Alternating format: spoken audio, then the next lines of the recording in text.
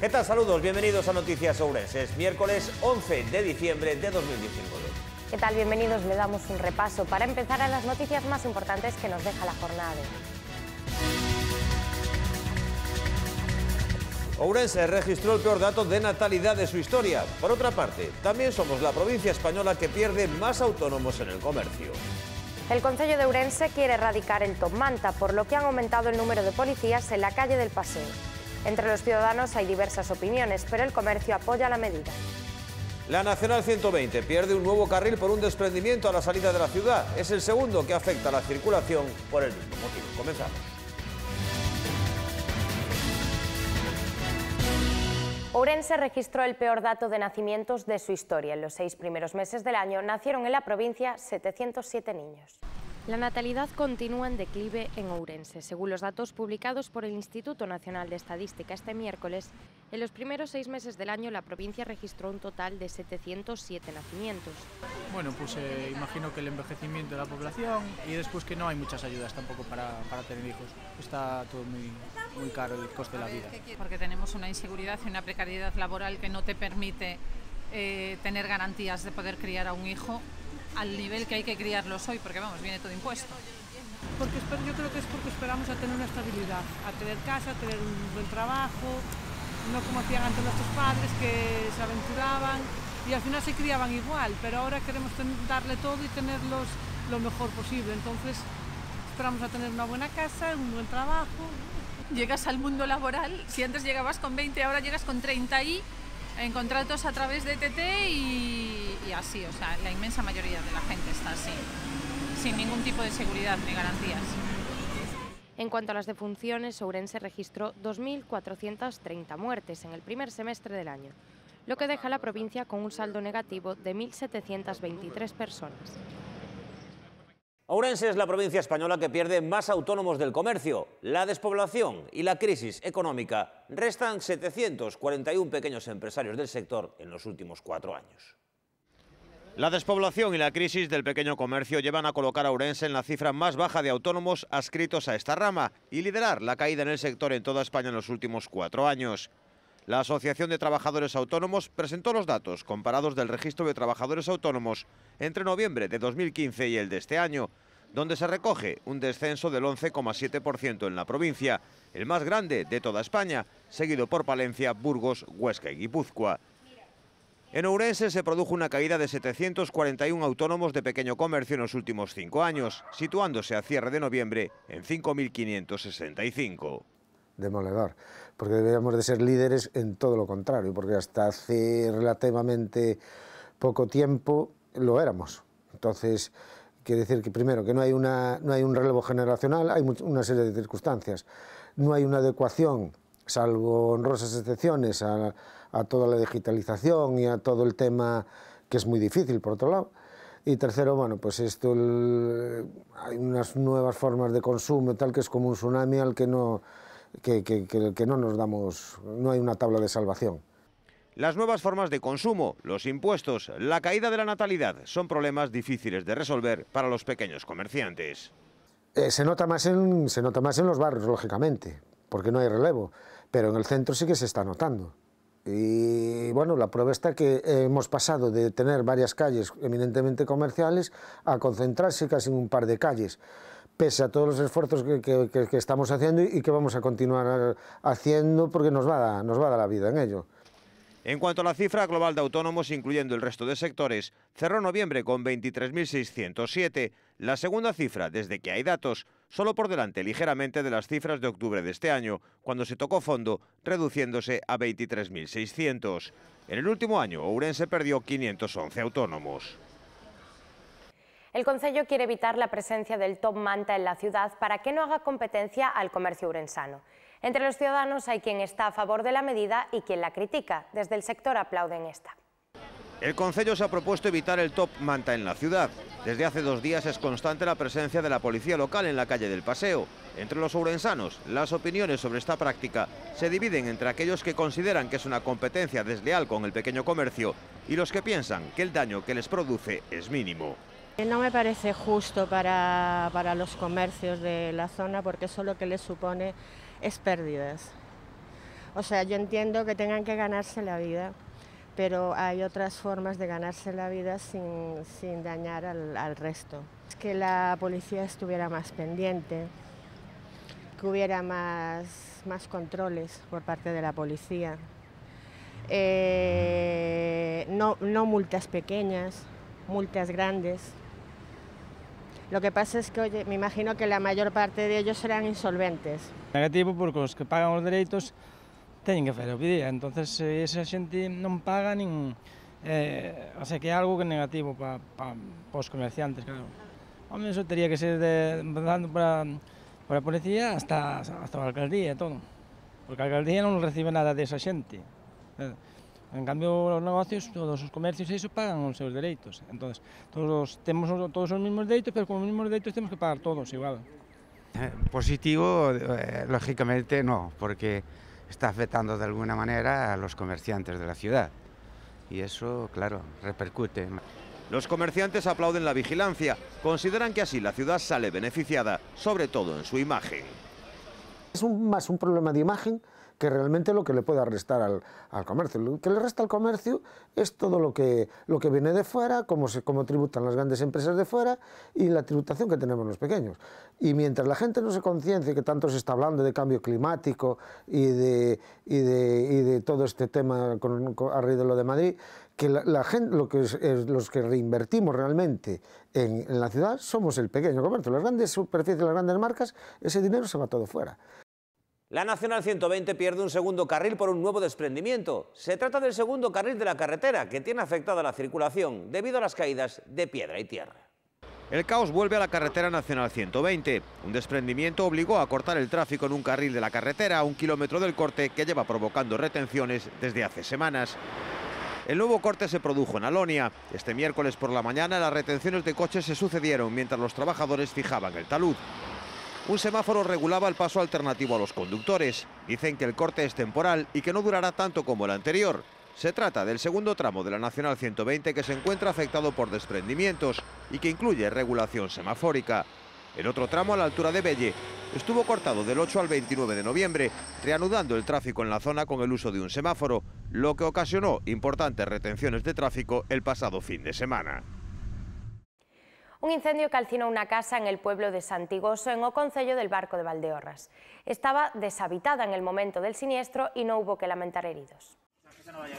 Los bomberos de Obarco de Valdeorras fueron movilizados este miércoles debido a un incendio registrado en una casa de Santigoso, una parroquia de este municipio. Se trataba de una segunda vivienda y en ese momento estaba deshabitada, por lo que no ha habido que lamentar heridos. Por el momento se desconocen las causas. Según el propietario, no había electrodomésticos conectados y tampoco se quemaba madera desde el año pasado, aunque sí había leña almacenada en una cuadra. A las 7:30 de la mañana se recibió el aviso por parte de una vecina que iba a coger el coche de línea. Además de los bomberos, se movilizaron el GES y Protección Civil de la localidad, así como la Guardia Civil. El secretario xeral de Emigración, Antonio Rodríguez Miranda, visitaba esta mañana la nueva Oficina Integral de Asesoramiento y Seguimiento al Retorno. Esta oficina tiene como finalidad estar lo más cerca posible de aquellos gallegos que vuelven de cualquier parte del mundo. Esta mañana abrió sus puertas la nueva Oficina Integral de Asesoramiento y Seguimiento al Retorno, con el principal objetivo de facilitarle la vida a todos los gallegos que vuelvan de cualquier parte del mundo, para que tengan a quién dirigirse y obtengan la ayuda necesaria. La pretensión de esta unidad, que empieza a funcionar en la ciudad, al igual que en otras ciudades de Galicia, es hacer más fácil la vida a las familias retornadas. No ámbito sanitario, no ámbito educativo para que os seus fillos poidan estar escolarizados o antes posible, no ámbito laboral para facilitarlle o acceso ao traballo por conta allea, por suposto tamén aqueles que teñan unha iniciativa emprendedora, saber que poden ter un acompañamento e unha axuda incluso económica para esa iniciativa, e de algún xeito que a conxunto das necesidades da familia teñan un lugar a donde dirixirse. Esta vai a ser como unha xanela única e desde aquí vamos a tratar de acompañalos, incluso podríamos decirlo que físicamente. Este é un nexo de conexión ca Administración galega, cos demais departamentos, porque, bueno, cando unha persona volve, aínda que volva a casa, como é o noso caso, hai que volver a reaprender certas cousas. Poden vir de moitos países distintos do mundo, están habituados a facer as cousas de outro xeito distinto e, polo tanto, nós queremos facilitarlle esa tarea de reencontro ca terra. Las medidas que el gobierno gallego está aplicando se notan en el retorno de migrantes. En toda Galicia volvieron alrededor de 7.000 personas y en la provincia de Ourense más de 1.400. Porque estamos incorporando a persoas con moi bo nivel de cualificación académica en moitos casos, pero tamén cunha gran experiencia profesional. E hoxe que temos unha sociedade completamente globalizada en cuanto ao seu traballo, o poder incorporar a xente de outros países do mundo, iso danos unha vantaxe competitiva no momento que temos que salir ao mundo. Ourense ten moitas empresas que desde aquí producen e venden en moitos países do mundo. Bueno, pois nós estamos dotándonos, estamos incorporando a xente que está preparada e que vai a coñecer perfectamente esos países aos que logo vamos a ter que ir a vender. Así que creo que é un gran acierto e xa nos pomos todos a disposición todas as jefaturas territoriales para traballar de xeito transversal cos dous técnicos que son Belmira e Sandra, que lle damos a benvida a esta delegación e nada, que esperemos que sexa para o ben de todos os emigrantes que decidan volver a Ourense. Hoy se celebró la reunión de comisión de asistencia al subdelegado del Gobierno, en la que se hizo un balance de las actuaciones llevadas a cabo por las distintas unidades de la Administración en la provincia, poniendo de manifiesto las principales necesidades de cada una. Emilio González Afonso presidió la reunión con los representantes de las diversas unidades de Administración General del Estado en la provincia. La Confederación Hidrográfica Miño-Sil detalló actuaciones por un valor de 1,9 millones de euros en el último semestre. En la unidad de carreteras hicieron hincapié en el acondicionamiento de la Nacional 120. En cuanto a seguridad ciudadana, explicaron que la provincia sigue siendo segura. En lo tocante al Centro Penitenciario de Pereiro de Aguiar, destacó que contará con un módulo de hospitalización para internos el próximo año, además de otras obras de mejora. En cuanto a los datos aportados por tráfico, se constatan 10 fallecidos y 79 heridos graves, cifras inferiores a las de 2018. Los datos del Instituto Nacional de la Seguridad Social muestran una pérdida de 571 puestos de trabajo en el último año y las cifras de población siguen una tendencia similar, 307.500 habitantes, casi 2.000 menos en un año. El Concello presentó el plan de movilidad que pretende cambiar la ciudad. La Sala Valente acogió a aquellos ourensanos que no dudaron en comprobar en persona los cambios previstos para mejorar la convivencia entre coches y peatones. Los ourensanos pudieron conocer en la Sala Valente cómo cambiará la ciudad en los próximos años. Representantes del Concello participaron en la jornada en la que se dio a conocer a los vecinos el plan de movilidad y urbana sostible. También estuvieron presentes las arquitectas Emma Noriega y Paula Feijó. De esta forma se pudo comprobar los cambios que vivirá la urbe en materia de movilidad. Una ciudad que estará pensada para que los coches circulen a 30 km por hora en varios viales y que pretende dar una mayor importancia a los peatones. También pretende incluir las bicicletas como medio de transporte para los ourensanos. Otra de las medidas que se llevará a cabo será la instalación de diversos radares para controlar la velocidad de los vehículos. Además, también se cambiará el sentido de una de las principales vías de la urbe, la avenida de La Habana. El Liceo de Ourense servirá de escaparate para mostrar y vender las apuestas de creadores y artesanos estas Navidades. Este domingo el Liceo acogerá un mercadillo navideño organizado por Comercio Vivo con el objetivo de que los locales de la ciudad exhiban sus productos. Pero apostamos polo local a todos os niveis, entón pois un edificio como é o Liceo que está aquí un pouco olvidado de moitos dos ourensáns, pois tamén pensamos en que era unha idea superchula coller un espacio tan de ourensán como é o Liceo para potenciar o comercio local. Además, el siguiente fin de semana, es decir, el 20, 21 y 22 de diciembre, habrá obradoiros de artesanía de motivos navideños para toda la familia, actividades culturales y muchas sorpresas de la mano de la Asociación de Artesanos de Ourense, que también harán una exposición para dar a conocer su labor y poner a la venta sus artículos. Busca dar visibilidade ao noso traballo, a la creatividade de artesáns e de xóvenes diseñadores.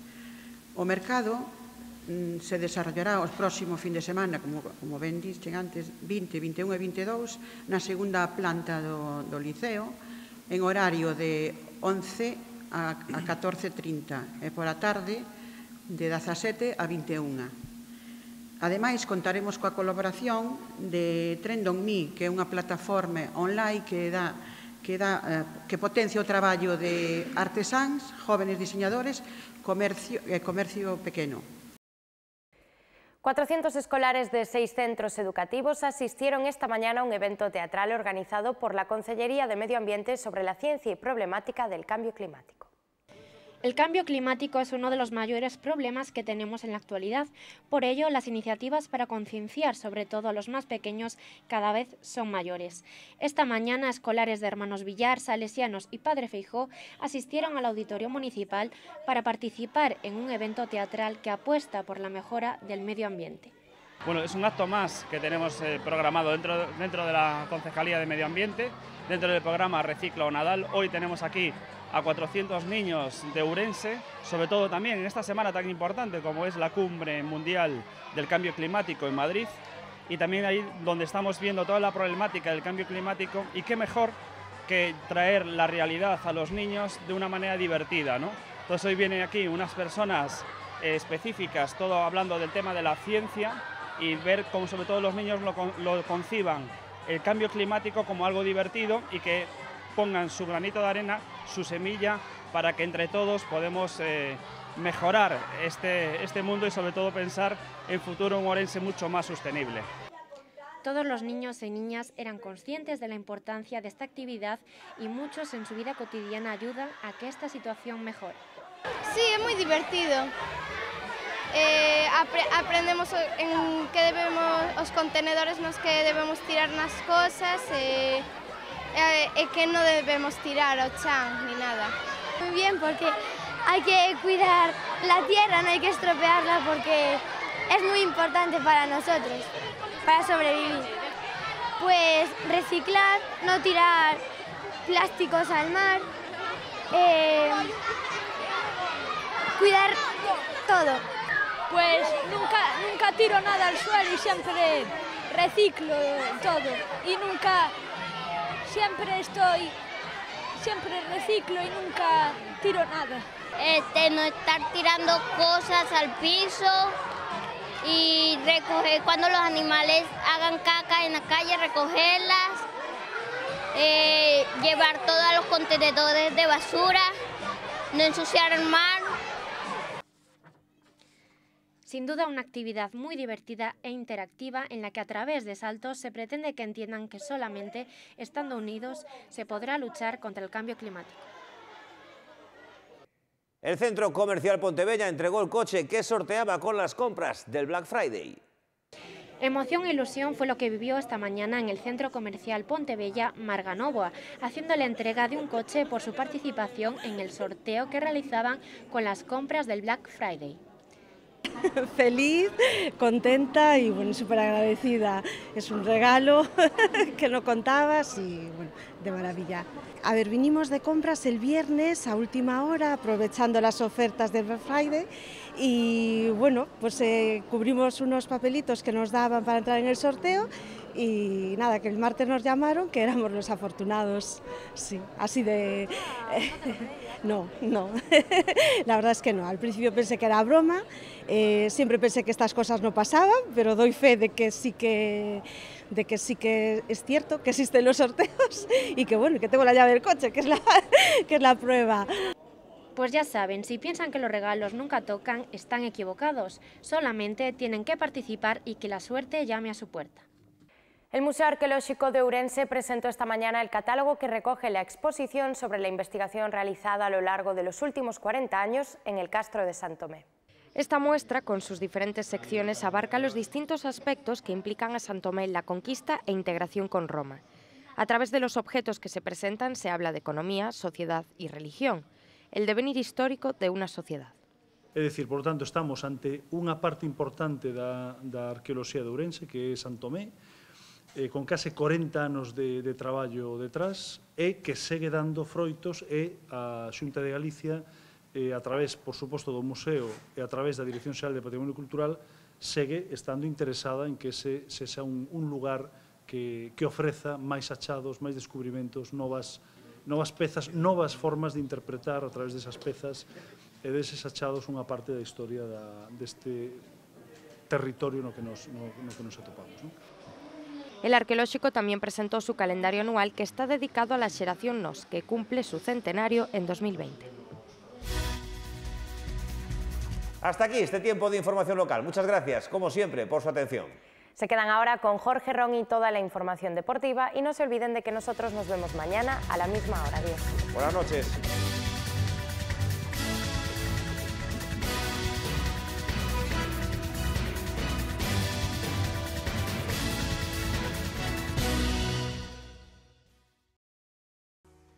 Ellos son Jonathan y Dylan, estudiantes y deportistas, y cuidan mucho su dieta. Siempre en busca de recetas nuevas para mejorar su rendimiento, comidas sanas, con verduras, legumbres y, como no, un buen chorro de aceite de oliva. En el campo son muy ambiciosos, no les gusta perder, ni una sola gota. Todos nuestros envases con el nuevo tapón antigoteo, para todos aquellos que no les gustan perder ni una sola gota. Aceites Abril.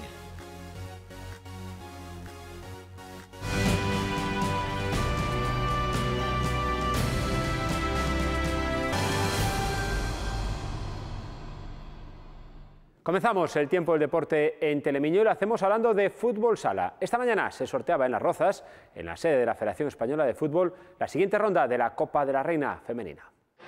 El Ourense en Vialia se medirá el pollo en los octavos de final de la Copa de la Reina. El equipo entrenado por Gonzalo Iglesias se ha quedado como único representante ourensano en el torneo tras la eliminación del Cidade das Burgas, que cayó la semana pasada ante el Viases Amarelle.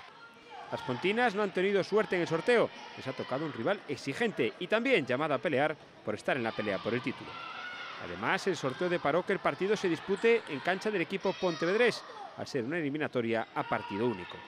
Una ronda que se disputará los días 4 o 5 de enero y que dejará ya a los 8 últimos equipos clasificados. Un regalo de Reyes anticipado para el que pase de ronda. Suerte para el Ourense en Vialia en esa complicada eliminatoria, eso sí, ante el Pollo a principios del mes de enero. Cambiamos de deporte, hablamos de balonmano. El Carnes do Ribeiro caía derrotado en la última jornada, perdía en casa ante la LIN. El Carnes do Ribeiro no pudo darle una alegría a sus aficionados y asentarse un poco más lejos de la zona delicada de la clasificación. Los de Ribadavia se quedaron sin dar la sorpresa en un duelo complicado que lo enfrentó a la LIN en el pabellón de Consello. El equipo que dirige Félix Mojón salió bien durante los primeros minutos, pero en la recta final de la primera mitad el Alín consiguió una renta que ya no tuvo marcha atrás, 9-14 al descanso. En la segunda mitad el Carnes do Ribeiro ya no pudo seguir el ritmo de un rival llamado a estar con los mejores. El marcador final, 21-30. Hasta aquí los deportes por hoy. Ahora vamos a conocer la previsión meteorológica y creo que las lluvias han vuelto para quedarse.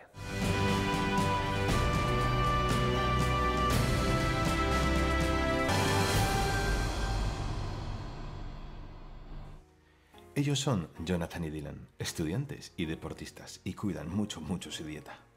Siempre en busca de recetas nuevas para mejorar su rendimiento, comidas sanas, con verduras, legumbres y, como no, un buen chorro de aceite de oliva.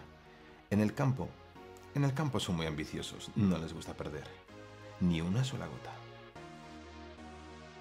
Todos nuestros envases con el nuevo tapón antigoteo, para todos aquellos que no les gustan perder ni una sola gota. Aceites Abril.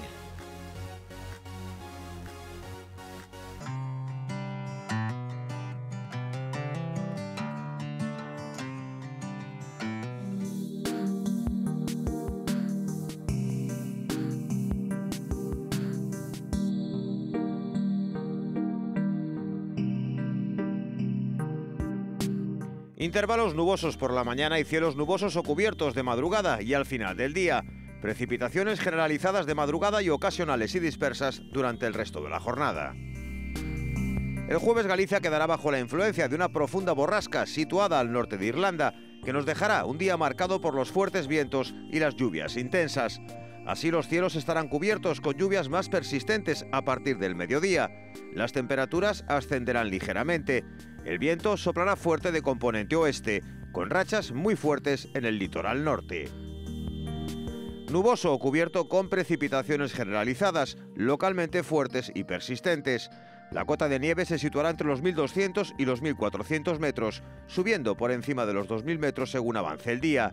Temperaturas en aumento, viento del oeste y suroeste, con rachas muy fuertes en zonas de montaña durante la segunda mitad del día.